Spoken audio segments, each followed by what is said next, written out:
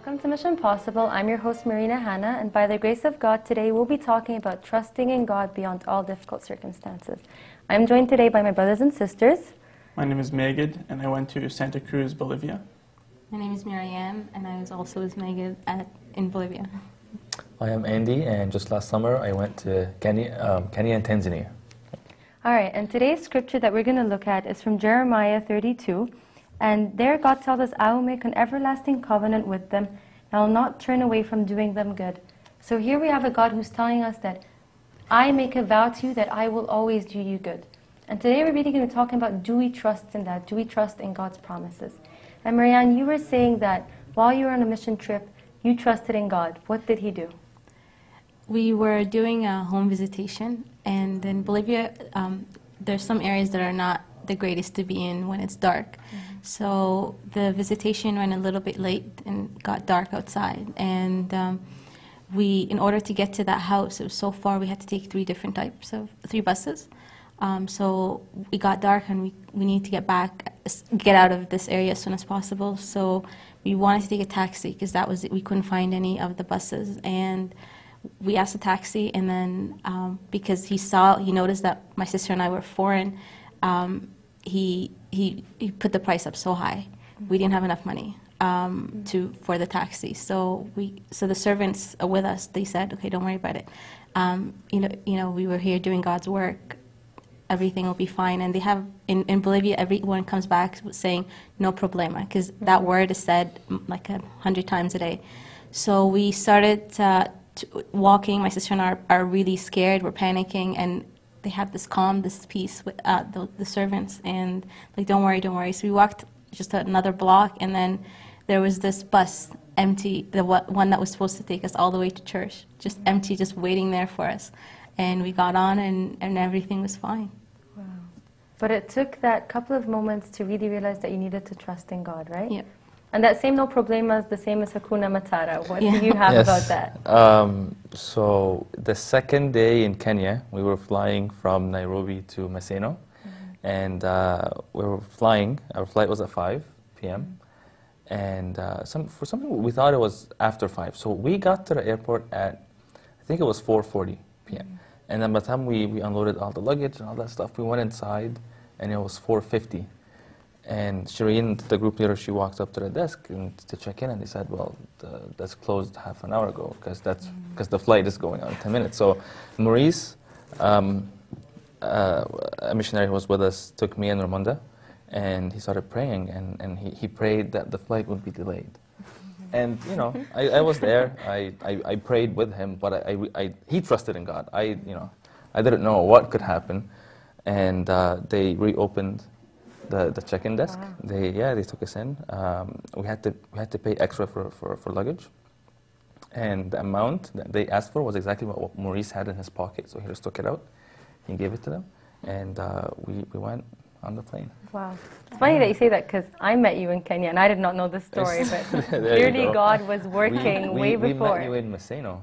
See? Exactly. When you guys arrived after God had delivered. Yes, after God had delivered. So we have these experiences from our mission trips where we really see that all we need is to trust in God, and He will do the rest. Like, we give Him our 5 loaves and 2 fish, and He blesses and He gives the rest. How come when we come back, the devil kind of messes with our minds, and we find ourselves not trusting in Him, not trusting in this promise that we just read, that He's already made an everlasting covenant with us? What do you guys think is the issue there?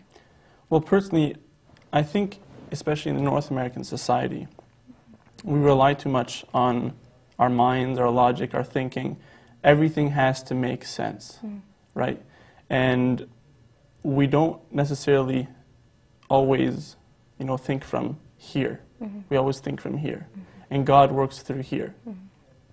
And so we are always, through our logic and reasoning and whatnot, in a sense, shutting God out and speaking over His own voice. And in that sense, we're always thinking the impossible can never happen. And always God, is always telling us, just give us a chance, give me a chance, give me a chance. But we're just so busy thinking about ourselves and how we could do this, and we don't focus on how He could do this. And I think we're, in a sense, putting ourselves as the center of our lives, instead of God a center of our own lives. And I love how you say that, because in Matthew it tells us that with God all things are possible.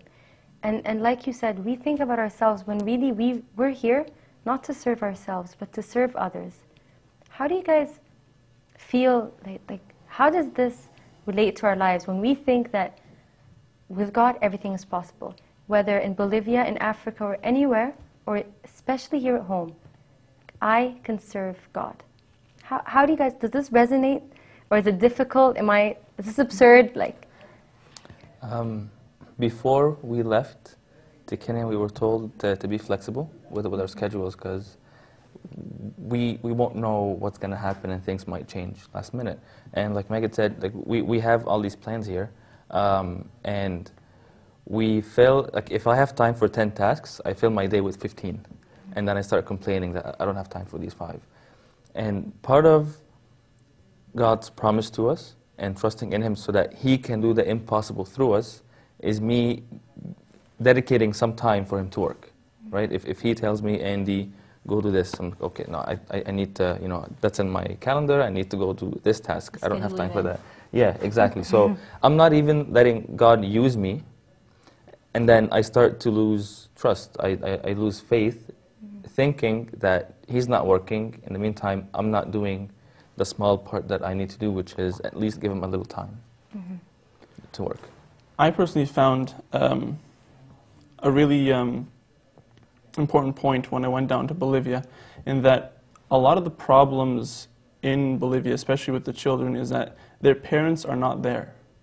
They're effectively orphans. Like the parents are either working abroad, or some sort of unfortunate circumstance, such as they were jailed, they were whatever. And so a lot of the times these children, they grow up in broken families or are raised by someone else.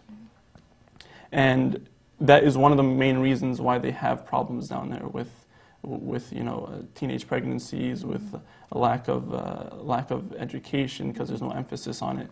And so I started thinking, family is actually very important, and the best service you could actually do is to your own family. Like we always say, oh, I'm going to serve, and the first thing we think of is, how do I do it outside my home? We never think of, how could I do it within my home first, right? And so, yeah, St. Paul even himself in Timothy was always saying, a bishop is first a good manager within his home before he is within his diocese. So I think that was one of the main lessons that I took, was to focus on your immediate family through love, through by giving them, be generous with your time, be generous with your tolerance, be generous with what you can give them in terms of what they need, and then focus beyond that. It's funny that you say that, because on my last day, before I left Kenya, I was all fired up to come back and to have this relationship with God in my room, closed doors, and it was just about me and God. And right before I left, the father there told me that you've been given this amazing and wonderful gift by God, and He doesn't want you to keep it within the 4 walls of your room, but go out there, go to your family first and foremost, exactly like you said. Every word that you said resonates so much in my life. And he was saying, serve your family, serve your friends, your church, and keep growing. Serve just someone that walks past you in the street.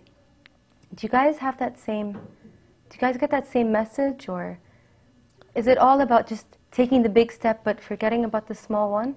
Do we really need to look within ourselves, within our families first, get the nourishment there, have Christ established there before we go on to take on the bigger missions in life?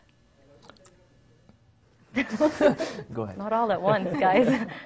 We're fighting. I think here at home, we sometimes it's very hard for us to see why we can do anything with Him. It's because sometimes we're far. I think when we get to go to missions, we try to go on a spiritual high. So we prep and we pray and we read and we try to prepare ourselves spiritually. I think back home we get busy, and I think we lose that touch and that connection, as if like someone is drowning and you throw them the ring, but they're just too far to hold on to that ring, and that's why they can't be saved. They can't do anything. And I think it's the same thing with us, is that we come home and we sometimes we slack off in our spiritual lives. And I think, and that's why we need to keep that. We need to keep that spiritual high that we got from going on these mission trips, where we've prepared ourselves in order to go. Bring that back, stay on that spiritual high. Because I think once you're on that spiritual high and you don't let it slack, then you see these little things. You see that, that homeless person on the street who just needs those $2 to maybe get a coffee or whatever. But, before the missions, you said like, no, he's going to go do whatever with it, and I'm not going to partake in that. So these little things become vivid because you're so close to the one who can do anything. Yeah, and that's, a lot of the time, that's what the Lord asks us, is anything too hard for God? And I think when we honestly sit with ourselves and we ask ourselves that question, realize that no, nothing is too hard. But what do you guys think about the misconception where we believe we go on mission trips for ourselves? We come back, we serve ourselves. Is that really why we're here? Before we left, Bishop Paul told us to do something crazy for the Lord. Just as a person in love would do something crazy for their partner, he said, do something crazy for God. Go ahead and do it. And if it's for God, like God cares about everyone else. So like what you just said, no, it's not me, because I'm supposed to love others as much as I love myself. And I need to love him first. I need to put them before me.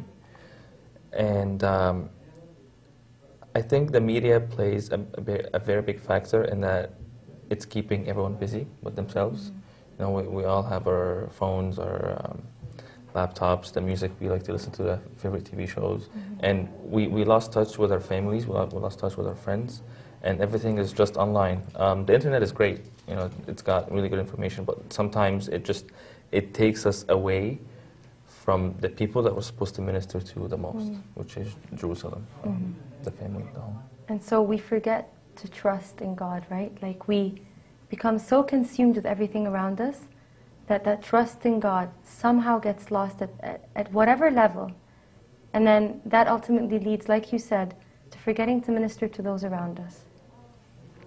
And I think that's really what's key about today's message, is that when we trust God, we really trust that we're not here for ourselves. We're not here to serve us only, but we're here to serve those around us.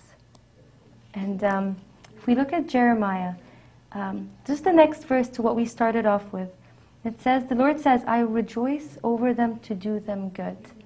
God is telling us, like, not only have I made an everlasting covenant with you, not only have I promised that I will never stop doing you good, but I will rejoice in doing that. It's His good pleasure.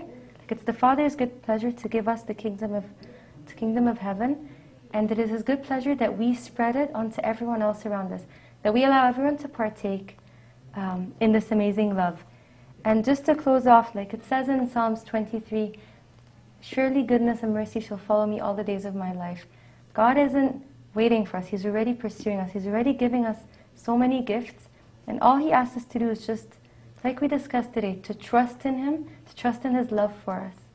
So I thank you guys for listening today. And always remember that we are here to serve our Lord and to be His good and faithful servants.